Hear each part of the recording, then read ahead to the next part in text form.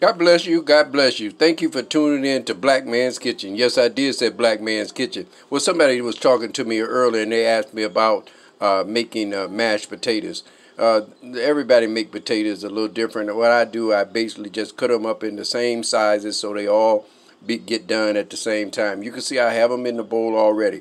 I just added about a teaspoon of butter, and then a little black pepper, a little Lori seasoning salt to my taste.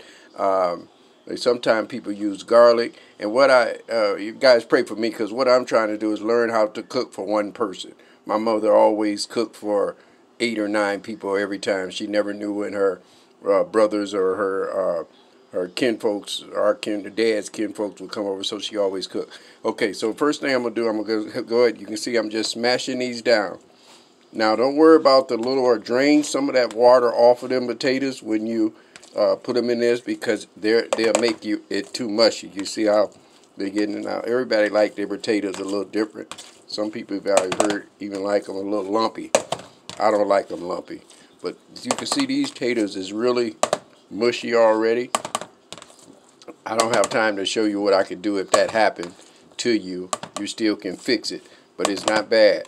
Now what I'm going to do, I'm going to add a very little milk because they're already mushy a little bit. See? You don't need much milk. Okay? Because once you make them too mushy, then they're ruined if you don't know what to do with it.